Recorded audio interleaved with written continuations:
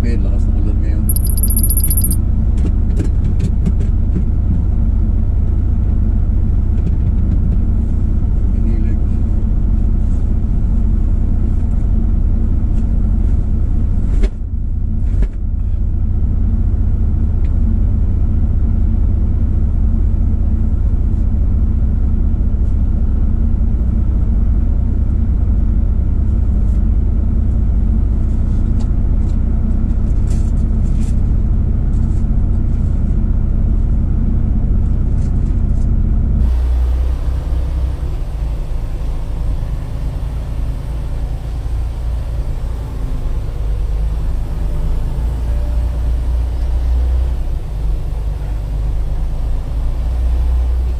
Na naman yung ulan.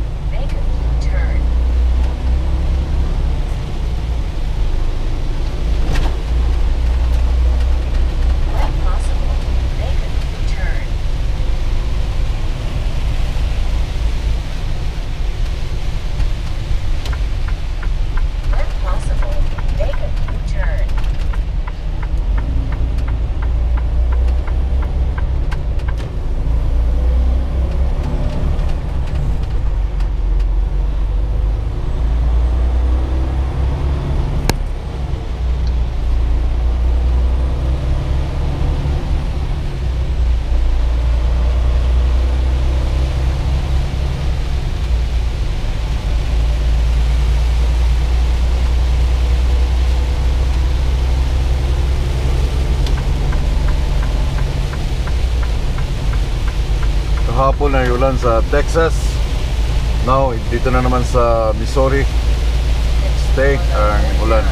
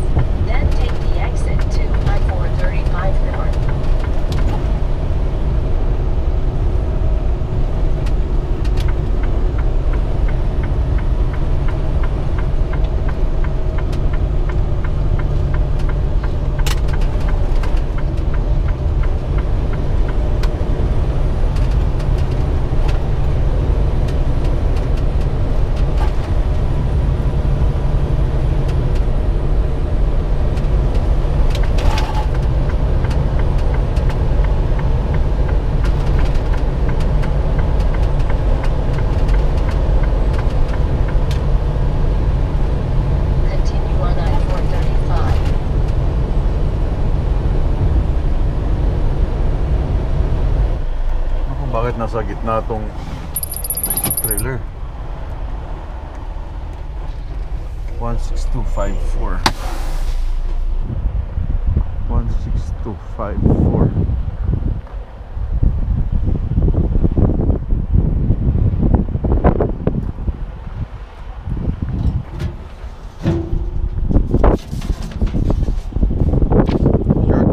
Yeah, this one 1200. So natira ay yung sa akin na lang 16254 T1200 na trailer. I think this one. Ang pangit ng trailer na to. Yeah, ang pangit ng trailer na to. When we wake, hear the birds and see the sun. Side by side our fears are done. Oh, the good times just begun. don't we know what we have? Let's hold on tight. Found what we're looking for in life. Call us crazy, but things are finally right.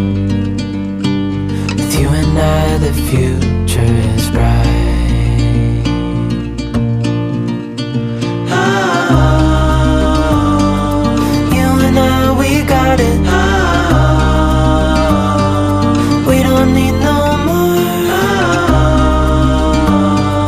Even in the hard times, you and I can weather any storm. Before I sleep, hear the crickets, see the moon, side by side and through. No limit to what we can do. Internet, good morning Facebook, good morning YouTube. I'm not talking to you. Malapit na ako sa border ng Minnesota. So kanina nakita nyo na time-lapse from Illinois sa Moline, and then Iowa, and then ito sa unahan border na ng Minnesota. And then merong dalawang queue line dito. Si Prisoner of the Highway Truckers, i-follow ninyo siya. Kasamahan ko sa Ice Road yan si Pablito. And then kung naalala nyo yung isang bagong truck driver na si Nathan, I think na-post ko sa Facebook page, kasamahan nung isang si Qualito. So nandito sila ngayon sa parking area. Nakita ko sa aming Live 360, nandun sila nakaparking ngayon. And then titigil muna ako doon dahil kailangan ko mag-rest ng 30 minutes. Alam nyo na, rest 30 minutes para additional ng 3 hours, no? Kasi 11 hours ng driving dito sa America. So I think si Pablito na nagpa-vlog, and yung vlog na yon hindi na ako magpa-vlog para sino tong verified number. I think si Pablito na nagpa-vlog, and then puntahan nyo na lang yung YouTube channel niya. Doon nyo panoorin yung vlog ni Pablito. Doon kami magbablog. Ititigil ko na para meron siyang content. Okay, nandito nga. Yeah, dalawang truck ng Q-line.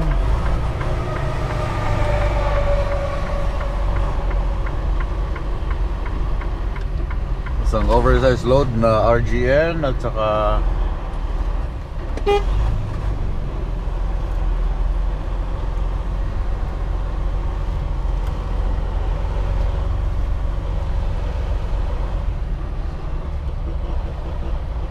okay, panoorin nyo guys yung vlog namin dito ngayon sa parking area kay Pablito, Prisoner of the Highway. Nandyan sa screen nyo. Hindi na ako magbablog para meron siyang content. Okay, sinusundan namin si Nathan ngayon, yung bagong driver. Kasi kanina naamoy ko na ang sama ng buga ng kanyang usok. Nakikita ko kahit fog ngayon, nakikita ko yung buga ng usok niya at saka ang sama ng amoy. Naamoy ko dito sa loob ng truck. Kaya ngayon na-detect ng company dahil parang may problema nga. Kaya naka-hazard siya. Okay, diretso ka lang ha, diretso ka lang.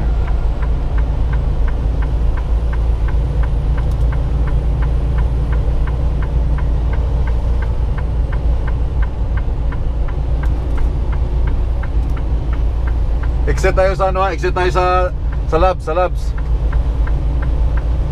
may malapit na rito? Yeah, 9 kilometer. Okay, 10-4. Meron na. Okay, may check engine na. Yung packet dyan sa tigil ka sa kanan. Di ba delikado dyan dahil tatlo tayo eh. Yan, ilagay sa kanan. Kung basta mabanti lang kayo. Madilim dito oh. Saan nyo, Antay? Malapit na tayo sa ano eh. Malapit tayo sa labs oh. 3 kilometers. Hindi makaabot yung kay Jonathan. Anong lumalabas Jonathan engine light? Pula? Orange lang. Kaya pa yan John, kaya pa. Sa labs. Sa labs. Labs, okay, copy. Malapit na tayo, malapit na.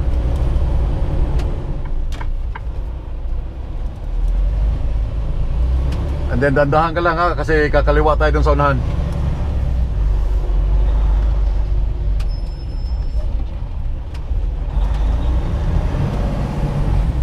Ka lang sa red line ha. Yeah, pwesto ka dyan. Okay, then po. Turn left. Continue on Minnesota 23 West for 1 kilometer.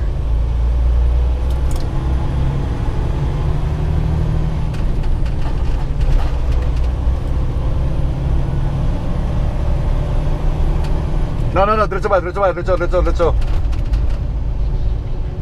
Diretso ba?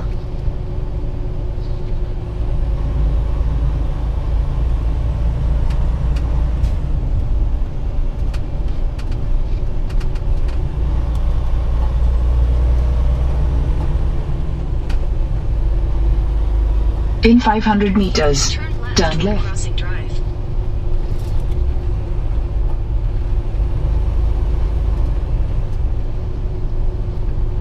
Dyan, pupusto ka dyan.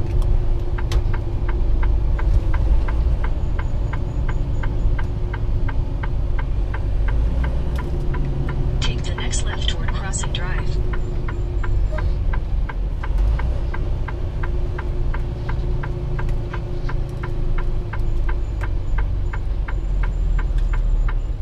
Careful. Pasok ako dito sa street na to. Diretso ka lang. Pagka tawid mo diretso. Okay. In 600 meters, your destination will be on the right.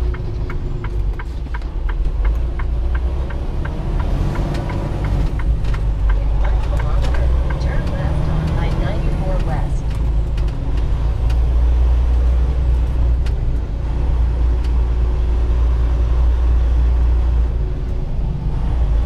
Then right turn ka dyan sa unahan.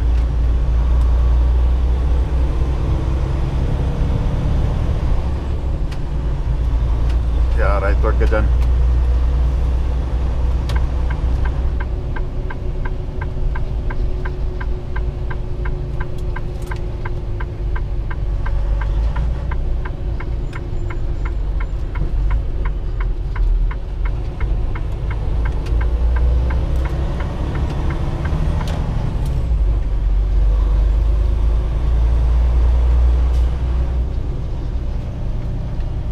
Yan, maraming pwesto.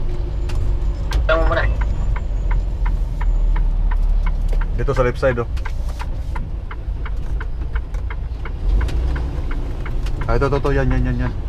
Pwesto mo dyan.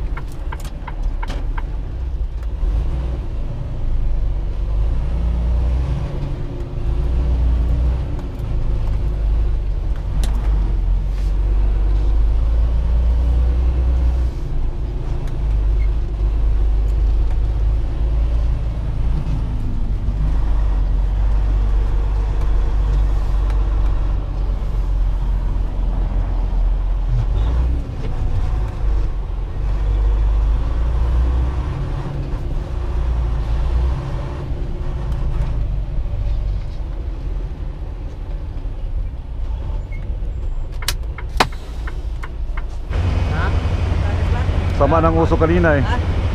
Saan? Wala naman. Hindi, pandarin mo. Sama ng uso kanina.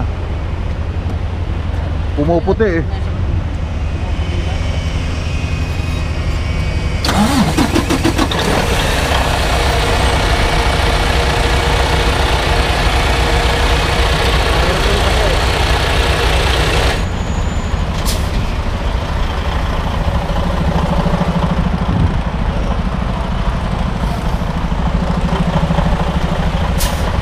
Saan?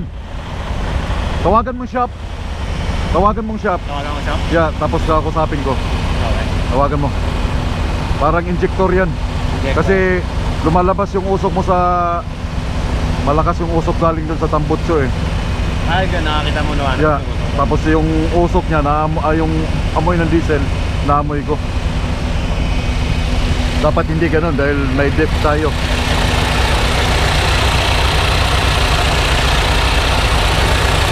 Yan o, naamoy ko eh. Nakamit ko yung diesel niya. Maganda, nandito lang yung shop po, yung pag may problema Pwede dito. i-check, no?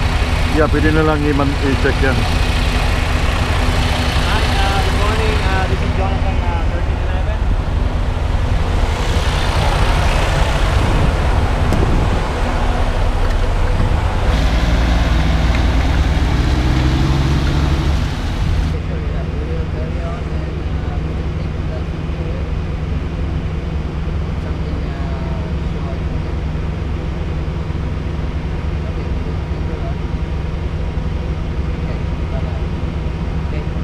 So we're gonna keep moving.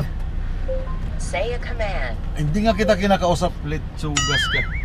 So tutuloy-tuloy kami dahil wala naman kami nakitang mga problema doon sa truck niya. Ethan, mauna ka. Di, una ka na John, sa gitna na lang siya. Okay. Here's the party, guys. We're moving now.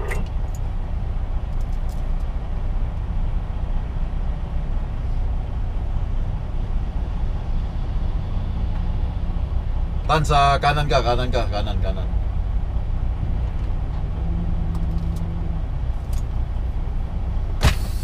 dito kaliwa, no? 10-4.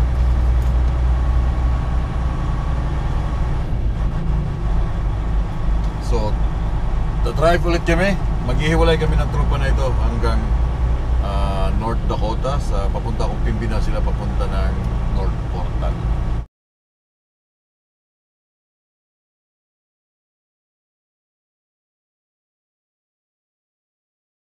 Hey guys, tumigil na ako sa driving today kasi wala na akong hours, hanggang wala na akong time na, wala na akong oras na makaabot pa ako ng Grand Forks dito sa North Dakota. Natirhan na ako ng 21 minutes. So nandito ako sa parking ngayon. Magpapalipas ako ng 10 hours. Then sana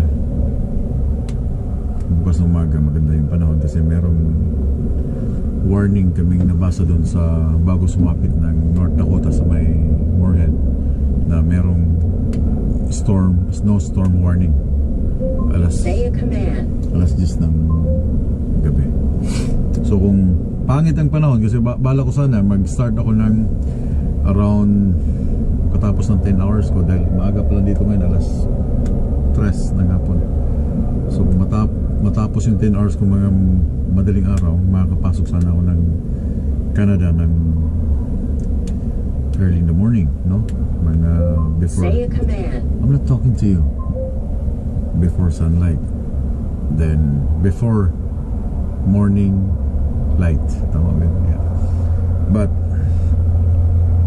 kung tuloy-tuloy itong storm warning ngayon, and then pakikiramdaman ko hanggang bukas ng umaga kung kaya siyang itakbo or kung kaya ko pa siyang idiretso, kasi ang aking load ay diretso siya ng Yorkton. So kung pangit ang panahon, kung tuloy-tuloy ang snowstorm mamayang gabi, hindi ako tutuloy ng Yorkton, idadrop ko tong load sa Winnipeg, then I'm home, then I'm done. Balik ako by Monday. But yeah, cross finger kung sana lang na maganda yung meron na silang warning, so ibig sabihin tuloy-tuloy na yan. Oh my. Anyways, I'm done for the day. So recap, galing ako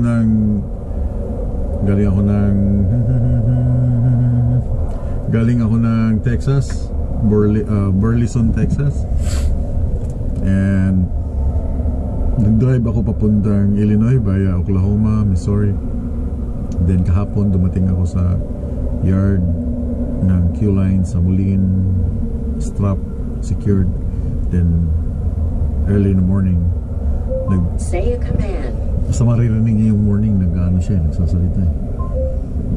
Then drive papunta dito sa North Dakota. So ang gamit ko ngayon ay 10 hours and 40 minutes 39 minutes 10 hours and 39 minutes. Oh tama, kasi may 21 minutes pa ako natira. So tumakbo ako ng 645 miles, mga 1,000 plus. Sakto, 1,000 plus ang tinakbo ko. Kasi nag-start ako ng early in the morning, 4 o'clock. Anyways, daghang salamat sa tanan. Pag-amping mo pirmi sa inyong mga kinabuhi. Labi na dito sa mga, nandito sa Canada na yun. Hindi na natin pwedeng pigilan. Nandito na yung panahon, nandito na yung weather na paborito ko. Winter time, snowstorm. Alam kong ayaw nyo yan, but ito na yan. Ingat kayo sa inyong pagdadrive. And yeah, magsuot kayo ng magbibigay sa inyo ng init para hindi kayo malamigan paglalabas ka ng bahay. Pito, maraming salamat sa inyo tanan. Shout out sa mga taga Muko dyan sa Sayas, Cagayan de Oro sa akong hometown, and sa mga taga Nangkaan, and sa mga taga Winnipeg, Saudi Arabia, Europe, and sa Middle East, mga OFW. Amping mo tanan. Keep safe and keep on trucking. Say